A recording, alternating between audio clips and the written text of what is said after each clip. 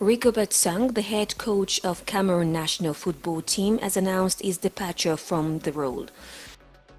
The news was confirmed by Samuel Eto'o, president of Cameroonian Football Federation.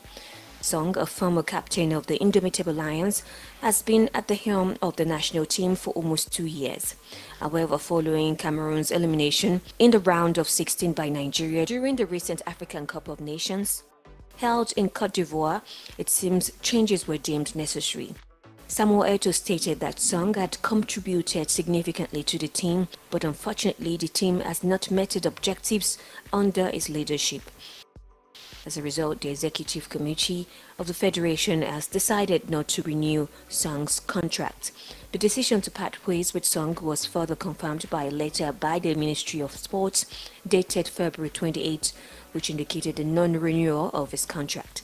The minister expressed that it was not feasible for the state, as the provider of Song's remuneration, to continue his role as manager and head coach of the Indomitable Lions.